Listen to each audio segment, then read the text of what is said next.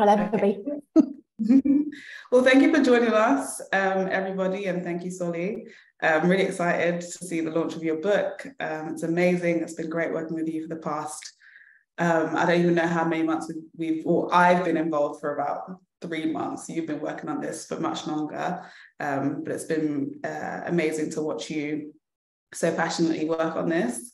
So what the session will be is a deep dive into some of the key themes of Soli's latest book, The Solutionist, which I've got here. And then that will be followed by a short Q&A where you'll be free to ask her any questions you have about the book, as well as her journey as a solutionist. I was going to say, in the meantime, everyone should put their names and where they're from and what they do in the chat. I'm not sure if that's working yet, but once it does start working, please feel free to do that. And also, please, as we go on, just enter your questions into the Q&A straight away. There's no need to wait until the end. We'll just get to them once I finish my chat with her. So don't worry about that. And to quickly introduce myself, I'm Aisha, a former copywriter at Futerra turned marketing advocacy manager. And I'm also co-founder of an art platform called Yellowzine, which centralizes and supports the creativity of artists from the African, Caribbean, and Asian diaspora within the UK. And I'm joined here by Solitaire, who, aside from being my boss, is also a co-founder and chief solutionist of Futerra and a second-time author, soon to be fifth-time author, from what I heard this morning, of her latest book called The Solutionists. For those of you that don't know already, The Solutionist is a handbook to coach you through the steps, mindsets, and strategies that will put your organization at the forefront and take personal ownership of sustainability solutions. And it features great people such as climate leaders such as Cristiano Figueres, Kate Brandt, who's the sustainability officer at Google, author of Intersectional Environmentalist Leah Thomas, and Bill Gates. So it's an amazing blueprint for all businesses looking to adapt to survive and to help solve the climate crisis. So yeah, let's just get straight into it. So I want to start from the beginning. The beginning for me, I guess, which is for the past, since we've worked together, which has been about 5 years, you've talked about being a solutionist previously, but I think in the past 2 or 3 years, it's really become part of the company's ethos as a whole, and it's something that you've pushed forward quite a lot. It's been really great to see it grow as a term, but I would love you to just get a little bit more detail about how you would describe a solutionist, and what you think a solutionist is. Thank you so much, Aisha. And you're a solutionist. And by the way, she mentioned Yellowzine. She's going to give a plug for my book. Let me give a massive plug for Yellowzine. It's one of the only things which I actually read when it arrives in my inbox. So solutionists there's a dictionary definition, a solver of problems.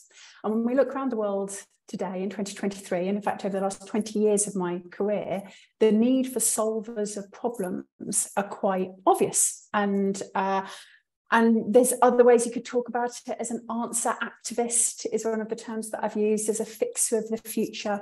But basically, solutionists are people who see a problem and want to solve it. Now, for many people on this call, that's going to be pretty obvious. Well, of course, when you see a problem, you want to solve it. But it's not actually how everybody interacts with these issues of sustainability. Overwhelm, grief, challenge, ennui, frozenness in the face of problems is really, really common. So one of the reasons why I wrote The Solutionists is I have such a privilege of working every day here in Futerra, and with so many of the people who are here on the call, with people who are creating answers, finding answers, growing answers. And I wanted to make sure that everybody in business and beyond have an opportunity to think like that and to, become part of the solution. I think it's great. You mentioned I'm a solutionist, and I think people don't often associate themselves with being solutionists because it's not something that they're necessarily familiar with. So with the people that you spoke to, an array of people for your book, and you interviewed a lot of solutionists across different sectors, was there a key learning or a key insight that you think was consistent across all these people, like a key theme that you pulled out? So I knew you were going to ask this question. Obviously, we haven't got all the questions agreed, but we did have a few. And obviously in my book, I've talked about the 5 attributes that solutionists have, all of which are learnable, all of which you can grow your own ability on. But there's one that I talk about again and again and again, and I mentioned throughout the book, which is solutionists tend to be quite happy. Now, it's a weird thing to say as being an attribute of solutionists, but I think most of us realise that our anxiety about things, our sense of overwhelm about things, often comes from an inability to do anything about them, a sense of low agency, a sense of a lack of power. And actually, as soon as you realise that you do have power and you can do something about the issues that we're facing, and I'm not saying that you're going to wave a magic wand or that these issues are easily solvable, they're not, but you can do something, you can take action. You do not have to be frozen in the headlights of horrors. You can actually stand up against them and try to do something. It lifts the spirits, it raises the heart, it makes it so much easier to stare into the abyss if you actually are sort of building a bridge across it. So I go into a lot of the skill sets, the mindsets, grit, flexibility, vision, a sense of soul, a sense of fun. But I think the one thing that really struck me with the hundreds of interviews I did and the thousands of solutionists I've worked with over the last 20 years is there's a lot of laughter, which might surprise people who don't work on these issues every day. But when you're working on them, rather than worrying about them, it feels better. You mentioned the mindset that it takes to be a solutionist, and something that's consistent across all the solutionists that you've covered. And in the 3rd chapter of the book, you talk about 3 key categories of like superpowers that differentiates the solutionists. So you refer to them as the 3 A's, which is architects, accelerators, and actioners. Could you briefly describe what each of the 3 are, and also why you think it's important to be able to categorize yourself and identify yourself within those? So this is a bit of an admission, really, but I tend to be one of those people who are happy to try their hand at anything. I just jump in and I get it done. And what I've learned over the last 20 years is that's not a good idea, because I am not good at everything. There are many things which I feel like I do excel in, but there's many things which I don't. And part of my journey as a solutionist has been realizing that I need to surround myself with people who have got different skill sets, different abilities, different gifts to me, and that I can also be part of them surrounding themselves with people who are different. So I'm an architect. That's like, I prefer looking at problems from 300,000 feet, from sort of, international space station level. I like to look at problems at. I like to put esoteric issues together. I like not to unpick and to think about the biggest plan I can possibly think about.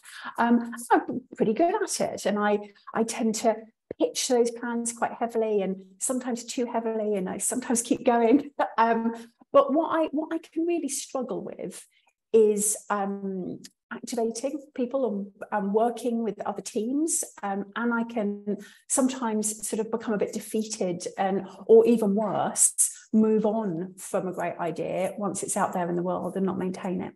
So that's architects. I think we're brilliant. I'm fully in the architect camp, but there's also areas where architects don't shine. Accelerators are a group which over the years I've realized are absolutely necessary for me, because it's not my skill set, which is team builders, folks who are all about the people, who understand that nothing gets done without there being the right skill sets, the right culture, the right attitude, the right that people are looked after well, that people are developed, and that accelerators often in sustainability, I think, can become overlooked. because, you know, there tends to be a lot of academic type debate in sustainability, but actually the people, the mavens, the connectors, the human creators are the most crucial aspect in any team, because they realize it's not just about the building, it's about the people who live in it. And then the actioners, there are many actioners at Futerra and elsewhere who will get things done, who, if there is a plan, if there is a great team, they are going to be the ones who work and make it happen. Another word for them is completer finishers. Now, without actioners, nothing happens. It all becomes a big talking shop of folks getting together and spouting off about sustainability. And all of us have had that experience. We've all had the experience of being in a room full of architects, getting really excited about ideas, and then walking out of the room and nothing happening. That's what the actioners are all about. And the actioners are the ones who, in every organisation, are the ones who actually follow through on the plans, make sure that they happen, and maintain them over time. But again, actioners can have challenges as well, as in if they don't have a good plan, if there isn't a clear vision, if there isn't a good architect plan for them to work to, they'll just keep doing stuff, because doing the wrong thing is better than doing nothing. And so actioners need to work with great architects to make sure that they're going in the right direction. So as you can see, if you're one of these groups, you probably will know you're one of it by the bad bit I just described. Why people tend to be able to identify with the groups by some of their Achilles heels, slightly more than by the massive gifts. But, you know, all of us tend to have one type that we are probably slightly more like, another type that perhaps we would, you know, sometimes work with, and a type that perhaps we're not like at all. And the reason why I gave these typologies is not to put people in boxes, but to actually remind us to work with people who are different to us, to work with people who've got complementary skills and amazing abilities that we don't have. Because there isn't one solutionist, there's not one single solutionist that I met who had all the answers. The question I'm going to ask you now is a bit more personal. It's to do with my personal experience within the industry. And as a Black female migrant Muslim woman that works in the sustainability industry, which is a very heavily white male dominated field, I often feel othered and often feel some imposter syndrome, and that my needs or my experiences aren't necessarily met or related to. And in your chapter, your signal boosting chapter, you talked about it being a white dominated industry. And obviously with this power and the privilege that these people have, they still need to, we can't just be like, hey, you're a white man, you can't do this. They still need to be able to empower others and kind of use that privilege for good. So with you having 20 years of experience in the industry, is there any advice that you would give to anyone, probably named John, that you would like to share with them in order to make a real meaningful and universal impact within the environmental field? Firstly, thank you, Aisha, for being prepared to share that on a big webinar. The reason for people listening why we joked about the name John is that there are more people called John running FTSE 500 companies than there are women or people of colour.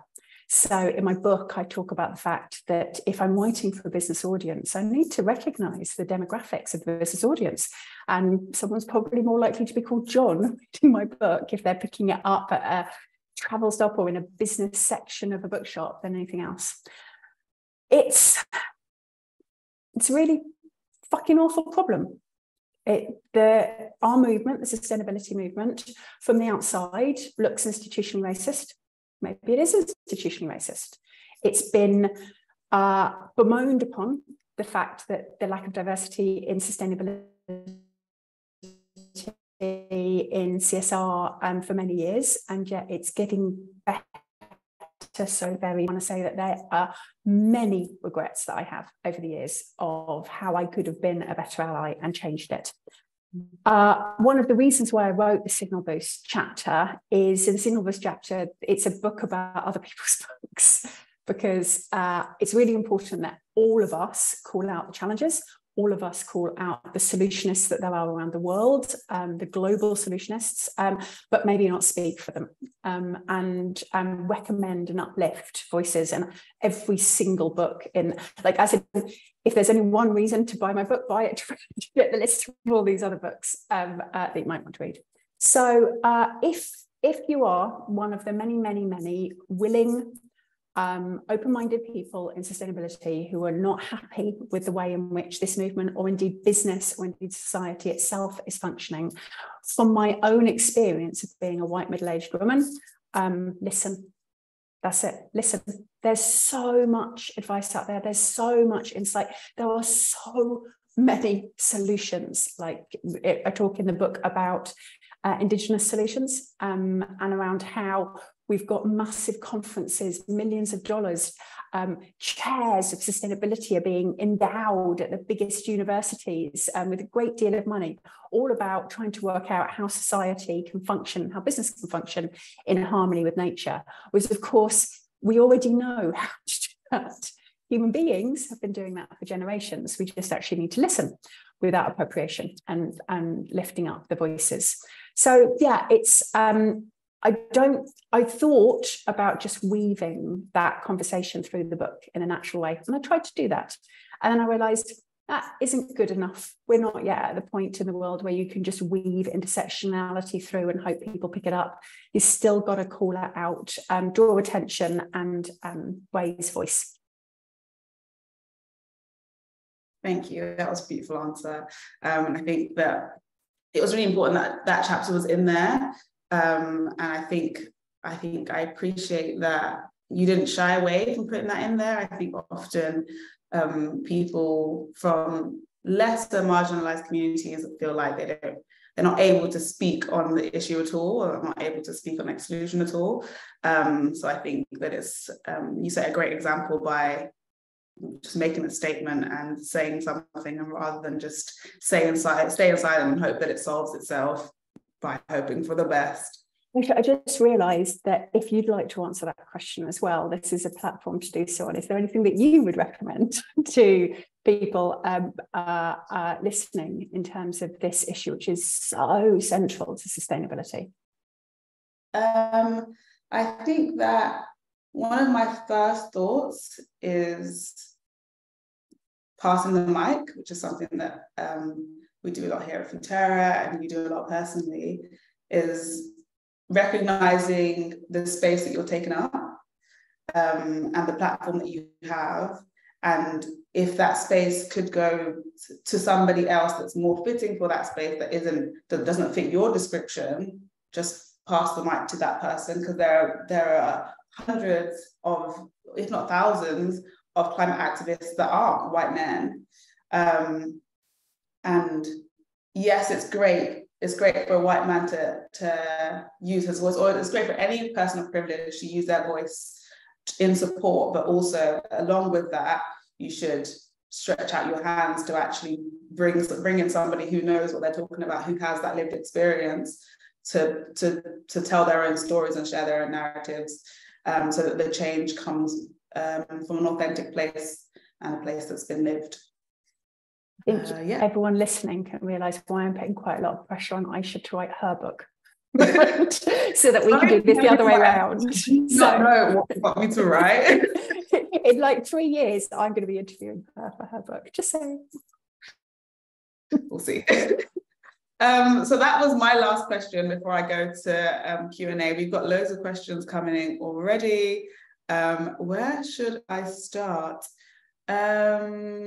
Okay, so we've got a question here that says, Solly, I'd love to hear your perspective on how to navigate the overwhelming amount of work to be done without burning out. As a solutionist, how can we embrace action and stay focused while staying positive? That's such a great question. And one of the reasons why it's such a great question is that I suck at that really badly. So in the book, there's a whole chapter about joy and about self-care and about being able to keep going in the face of all of this. And because I knew a lot of people who knew me would read the book, I had to write a section that basically acknowledged the fact that I am terrible at this. My family will tell you I really, really struggle to stop. But there was one interview that I did for the book which shook me quite hard, actually, which was Lily Cole. Many of you will know Lily is an actress. She's a model. She's also an activist and an author herself. And when I interviewed her, she was actually on her way to a funeral and was feeling quite vulnerable about her own feelings, about the movement. The person who she was going to celebrate the life of had been an environmentalist and a change maker himself. And she said something to me that stayed with me. In fact, I might write it on a series of Post-its above my bed, which is, what's the point of trying to save life on Earth if you're not having one? And we went a little bit deeper in terms of how so often we talk about rest and self-care as if it was in service of making us a better change maker. Even today, I was talking about going on holiday and about maybe I'll do a bit of work on it. And one of my colleagues, Karen, said, yeah, but you need a break to make you a better change maker. And I realized that we even think about our rest as being to make us better change makers, or I've got to eat well because it will give me more energy, or, you know, I'm going to take an evening off because I'll come back fresher. What that conversation with Lily convinced me of is we're allowed to rest, turn off, you know, watch trashy TV, watch a box set, spend time with our family, go for a walk, not because it's going to make us a better change maker. Maybe it'll even make us a worse change maker. We're allowed to do so because we're a human being. And that is part of the human experience. So in the book, there's a whole list of things that you can do. There's a whole, in fact, actually some of the people on the call here, David Grayson, Chris Coulter and Mark Lee and I did a survey of solutionists and change makers and asked them all the things they do. And we've got all of that long list in the book. But the main thing that I can say, and in my experience, the thing that solutionists need most is permission. You already know how to rest. You already know how to turn off. You already know how you need to regenerate. What you don't have is permission to do so. So I just keep reminding yourself of Lily's words, which is, what's the point of trying to save life on Earth if you're not having one? Yeah, you need to learn how to rest, Solly. Aisha knows better than most how much I suck at that. I'm working on it. Like when I wrote the chapter, I was writing it as much for myself as I was for anybody else. I've got a question here from Robert Parry, and it reads: our current crisis is the result of a series of interlocked legacy systems that have been with us for decades or even hundreds of years. This generation is presented with the question: will we, humanity, evolve or die? Evolving means reimagining most of the legacy systems based on new, some would say ancient mindsets. In your view, what's the most expedient work with existing systems, or what's the most expedient? Work with existing systems or ditch them and start again? This is a massive question. Like this deserves a whole webinar of itself. The answer for me is whichever one of those you're best at. So in sustainability, we spend a lot of time telling each other how to make change. That we have, you know, I have friends who believe the only way to change the world is through activism. I've got friends who believe the only way to change the world is through entrepreneurialism. I've got people who believe that we've literally got to pull down governments and transform our systems. And we've got other people who think we can do it all through status and storytelling. What I've come to learn is that none of us know which one of those answers is going to work. We might have very strong beliefs, which ones we think will work, but neither of us know. And so what you should do is you should work on the best that you're best at. I've tried to do activism. I did a lot of it when I was younger. I'm too old and my knees hurt. I am actually much better at cajoling and convincing and bullying large organizations into doing things instead. However, somebody else would hate doing that and would be so much better at being an entrepreneur. I suspect that over time, human beings tend to live in punctuated equilibrium, where everything's the same, everything changes so quickly, and then everything's the same, then everything changes so quickly. I suspect we will get quite a big transformation of our systems. I suspect that we will root out some of the colonialism, some of the growth GDP mindset. I think that we will change quite fundamentally how our systems work. And then there'll be another system that will feel completely normal and we'll never be able to imagine it beforehand. So one of the best bits about punctuated equilibrium, which is how I talk in the book about how change happens and how change doesn't happen like this. It happens like this exponentially in terms of society. And there's lots of evidence to show that, is that it means we've still got time. Because if you track back the last 20 years, there's been nowhere near enough change for where we need to be today. But if you could imagine exponential change over the next 5 to 10 years, we can get there. We've got so many questions. I'm going to go for, what is your opinion on green growth versus degrowth? Green growth, degrowth, regrowth, GDP. There's a section in the book called The Solutions Economy. In the solutions economy, I refer to some amazing economists. I've got Kate Woolworth in there, Mariana Mazzucato. I did a great interview with Rebecca Henderson, just realised they're all women, about the different economic models that we could have, about whether growth is cancer, etc. Within the period of time that we've got, within the next 8 years, in terms of radical change within sustainability, I suspect that will happen within the systems we've currently got. Within, should we say, kind of a transforming capitalism, because we're already seeing that happen, particularly with renewable energy, which is now cheaper than oil and gas energy. If, however, we want to get to a sustainable system rather than just save ourselves from climate change, I think we are going to have to radically reimagine our economic systems. Again, thankfully, that has happened many times before, and human beings have lived in many different systems around the world. The one thing which always needs to be remembered, though, is that we're human beings. So another article I've written that's not in the book about apes versus angels. I believe in evolution. I believe that we're nothing other than animals. There's no difference between us and any other life on Earth. But that means we're also nothing more than animals. We're driven by status. We're driven by a social hierarchy. We're driven by social proof. We're a social animal who works with people around us. We're not angels who are able to somehow only appeal to our better values. And so whatever system we end up working with, whether it is the current capitalist system or something radically different, it's got to be one within which human beings can be humans. This question is very linked to what you said earlier about trying to force me to write a book. And it says, for anyone thinking about, I would love for you to share with the women in the audience what you always share with me about writing a book also. But for anyone thinking about writing a book, can you share any techniques or writing strategies, and how have they helped you achieve your creative vision? And what did you learn or discover about yourself whilst writing this book? So everybody who wants to have a long tail of their influence on the world needs to write books.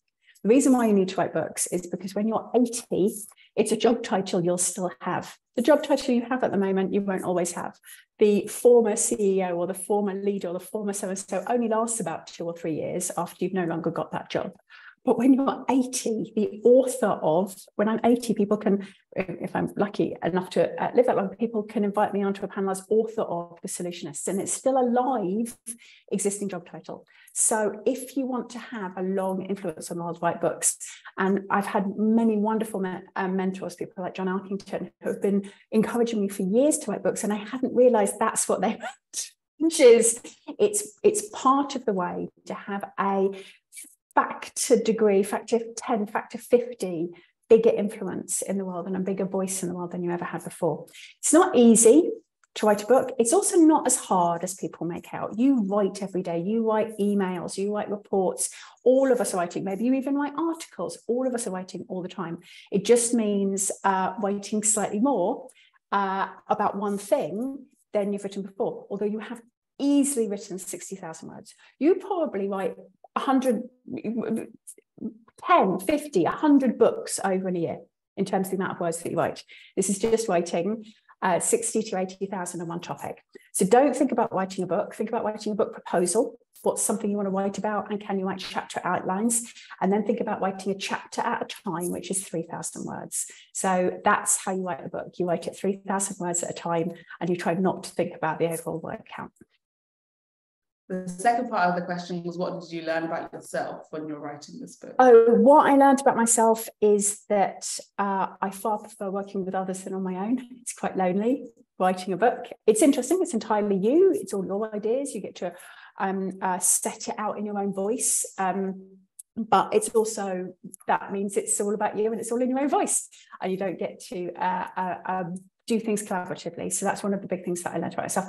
I also learned that I'm far happier releasing things into the world under Futerra's name, which is all of us together, than I am under mine. And I find the fact that my name is written on this quite anxiety inducing. So I learned I have got as much imposter syndrome as anybody else.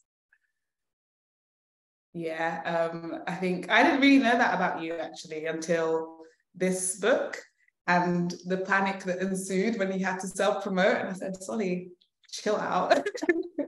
She actually told me off. She told me just stop, just dial the imposter syndrome down, get over it. It's embarrassing. It's like, okay, thanks, Aisha. You were right. We've got a question here that says, sustainability is usually thought of as energy, climate, waste, etc. What are your thoughts on the parallel biodiversity crisis? It seems to me that the same approaches ought to work to address that, but that's not often focused on yet. So for many of us on this call who have been in sustainability for a long time, since the 90s, when we came into sustainability, the environmental issues were primarily about biodiversity and nature. So many of us were drawn to working on this topic because of relationships with nature, because of hearing about extinction and about the loss of nature. That's actually where lots of people start. And then we find about climate change, this sort of enormous world-eating monster that's going to, you know, and it's also got the benefit of being new, something which perhaps those of us who are older didn't know about when we were children, which kind of can eclipse all of the other issues. Climate change and biodiversity crisis are the same crisis. They are the same thing. They have the same causes. In many ways, they have the same solutions. So solving one solves the other if you're smart about it. So in the work that we do in Futerra, so we probably work equally on the nature crisis as we do on the climate crisis over the years, sometimes slightly more on one, sometimes slightly more on the other. But if we solve climate change whilst keeping the extinction rate we've got at the moment, we're still screwed. And if we solve the extinction rate we've got at the moment, if we manage to solve that down, it will probably be by solving climate change. Speaking of being screwed, the IPCC report came out a few weeks, last week, I think. And there was a lot of, there's a lot of climate anxiety in the world already. And it wasn't necessarily stuff we didn't know before, but it was a reminder that we are a bit screwed.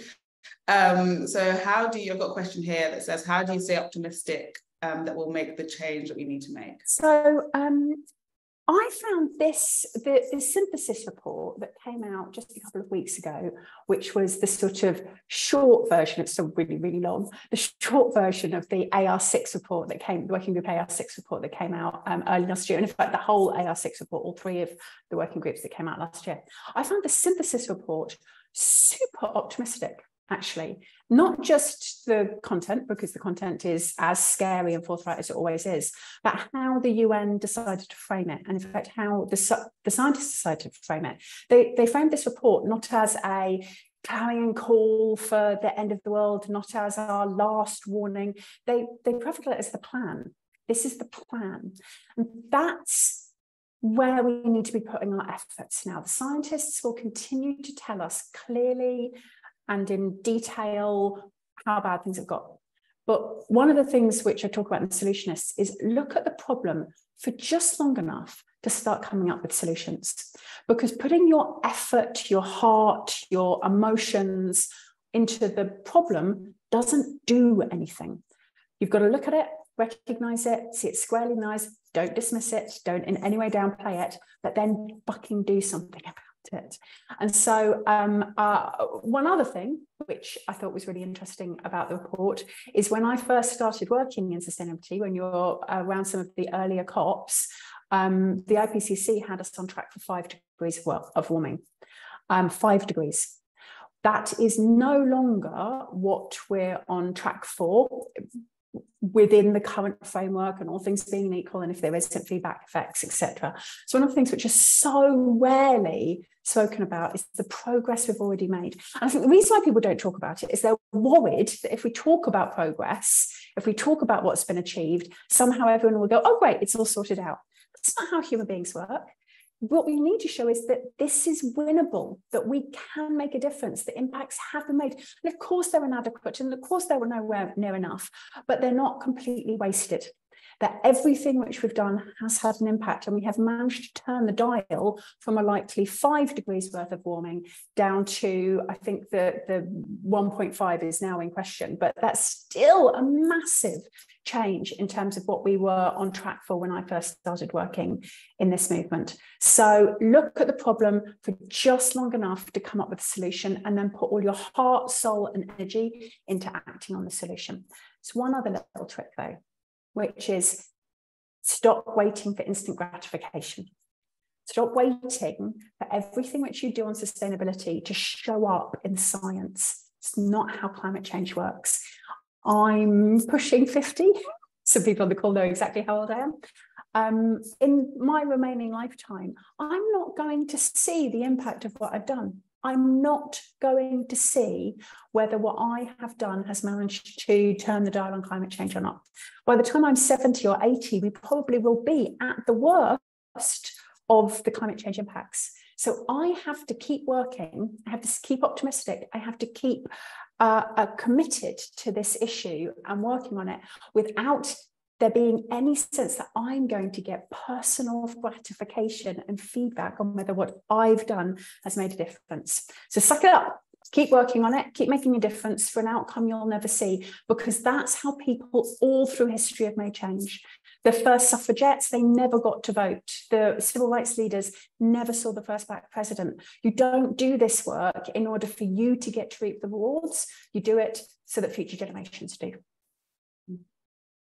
I think sorry, that was a bit of a stump speech. Oh yeah, that was like a speech.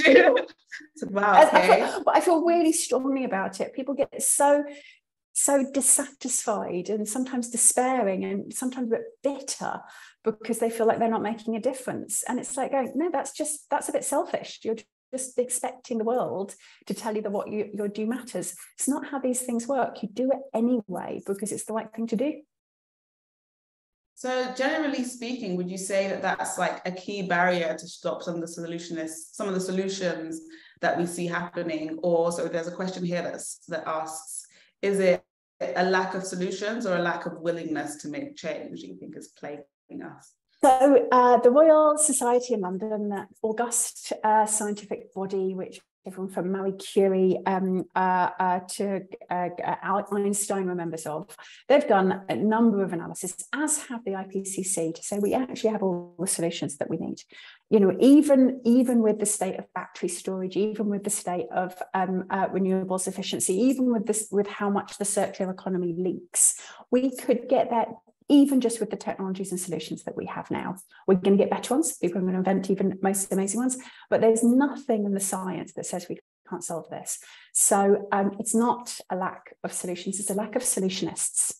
We need so many more people to feel that they can actually make a difference and be part of the answer, not just hundreds or thousands or hundreds of thousands or millions.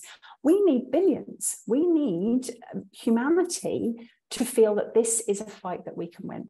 So we've got the solutions that we need to get even better, even more amazing ones, but scientifically, we've got the solutions that we need to solve climate change right now. We have everything which we need. We just need more people working to do so. Mm-hmm. So we're almost at time, so I'm just going to ask 2 more questions. I was going to ask my own. I'll try to answer them much faster. Sorry, it's too interesting. People asking such good questions. So one question that ties into what you just said is, how do we create more solutions? Read the book. How do you create more solutionists? So yes, read the book, recommend it to your friends, share it online. So this is my copy with all of the notes in it. talk about Dr. Catherine Hayhoe, who many of you know, one of our best climate scientists, said the most important thing you can do about climate change is talk about it. I would say one of the most important ways you can recruit solutionists is talk about being a solutionist, talk about why you do this, talk about what you do, invite other people to do so, dismantle barriers to people who are underrepresented in sustainability to come into this group. So the more we talk about what we get out of doing this, that we feel happy, that we feel empowered, that we feel like we're making a difference, that it's fun, that it's a great community, that it's really supportive, that you get a sense of belonging, all these benefits from being a solutionist, talk about that more, and people will want to come and play. Mm-hmm. And then my last question, which is going to be a little bit kind of long maybe, is what is your origin story, and when did you first start thinking about the environment, and how has it become your life's work? Round that up in 1 minute. So this is a bit of a difficult one to answer, because I just noticed my mum is on the school. So, you know, maybe mum, if you want to write, it's my book launch, so my mum is here. If you want to write what my origin story is, feel free to do so. So in my previous book, The Happy Hero, I talk about it in detail. In this book, I talk about it a bit. As my family often teases me about, the accent is a bit fake, because I actually grew up in a council estate in Bedfordshire.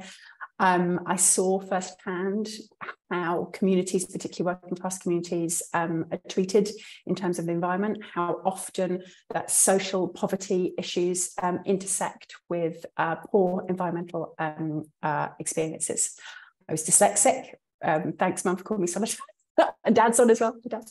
And around the time when I first started to get into campaigning, which was when I was 13, is also around the time when I started to feel a sense of self-worth, and the fact that maybe I could be more than a council estate girl. I could be more than, you know, getting a job in the local shop if I was lucky.